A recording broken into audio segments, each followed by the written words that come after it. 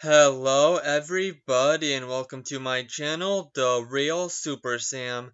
Today is another Batman 1966 review and I hope you enjoy. We are continuing going in chronological order for Batman 1966. Today we are looking at episodes 5 and 6 of the story that introduced us to the Joker.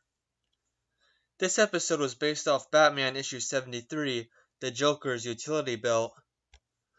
These episodes, The Joker is Wild, Batman is Riled, are the third story in the series. At the beginning, we see Chief O'Hara and a prison guard talk about the Joker's reform. O'Hara says baseball, even though they're playing softball. Though watching this, I'm on the edge of my seat, expecting something bad to happen. While Warden Crichton doesn't appear, we do see this as more of his prison reform attempts, where entertainment is part of containment. Joker having fun in prison reminds me of Joker always saying that Arkham Asylum is a place where he rests and takes a break from fighting Batman. But then, a spring from under the pitcher's mitt launches Joker into the air over the wall into a net which is off screen. The devil, he sprung himself. The narrator then intervenes. Sprung? You can say that again. Hearing this, the GCPD decide to call Batman, who is sitting at home watching Robin get piano lessons from Aunt Harriet. Dick says he wants to give up playing music, and Bruce says all music is important, that music is a universal language, one of the best hopes for the realization for the brotherhood of man. At the GCPD, looking at how Joker escaped, they come to the realization that the Joker is planning to rob the Comedians Hall of Fame exhibit because there's a bunch of jewels by there, and they were not going to include a Joker in that hall.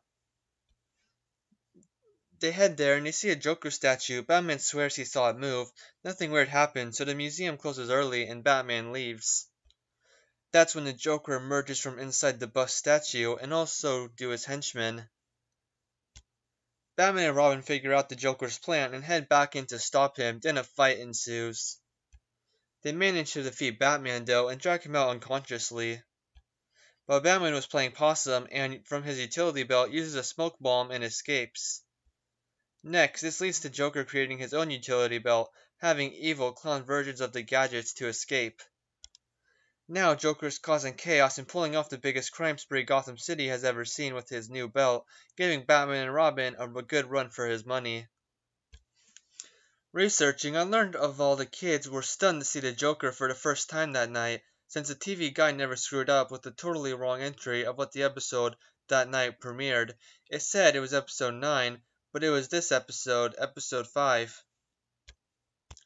Having Joker be one of Batman's greatest enemies, they must have been very happy to see the Joker for the first time on the show, since they weren't expecting it. The trio of best male villains on the show concludes here: Riddler, Penguin, and Joker, played by Cesar Romero. Romero's Joker is incredibly vocal, he has no calm moments, and has a distinctive laugh. I don't have a problem with his mustache, it becomes a funny quirk of the show now, but here, I don't like how noticeable it is.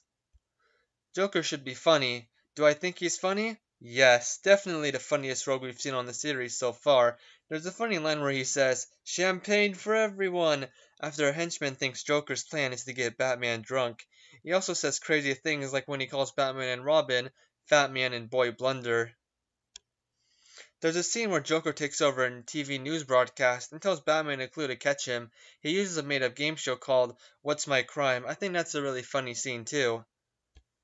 I really enjoy watching this Joker move around and talk. Sure, he may not tell actual jokes, but man, I think it's entertaining to watch here, just like the other rogues on the show.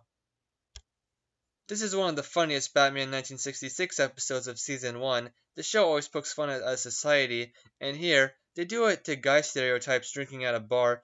When Joker is revealed, the fool gets scared and says to his wife, "It's my mother-in-law." I seriously died laughing every time I watch it. There's a scene where Batman says Joker has hit them below the belt. Oh my gosh. I love that Joker has his own gadgets here. It makes him more interesting and more of a threat. Joker throughout the story is unpredictable. That makes him scary as he got on the show. The look for Joker is a bit bad here. Why is he wearing pink and not purple? I didn't really notice his hair changing color, but I could notice it if I looked hard enough. Joker has a blonde hench girl, obviously not Harley Quinn, maybe an inspiration for her, but this girl was based off what a hench girl Joker had in the comics.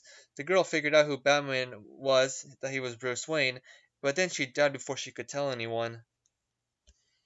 Joker here leaves clues to the crimes he's going to commit, which I don't like here. That's more of what Riddler would do.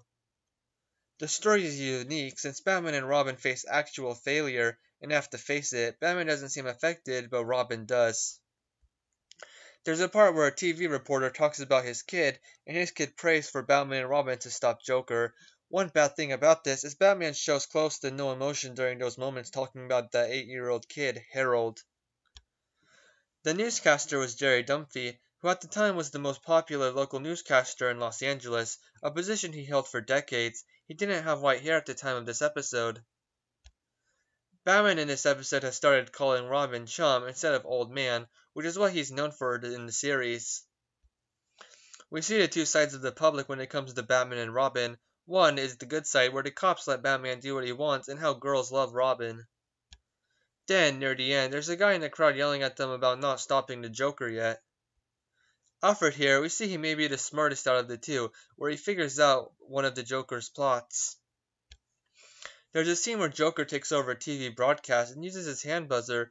This reminds me of the Batman 1989 movie, where he does the same thing, and he sees his hands buzzer in the gang meetup scene. There's the mask from the beginning that the Joker uses in The Dark Knight is like the same one Joker wears when he was singing opera in the 5th episode.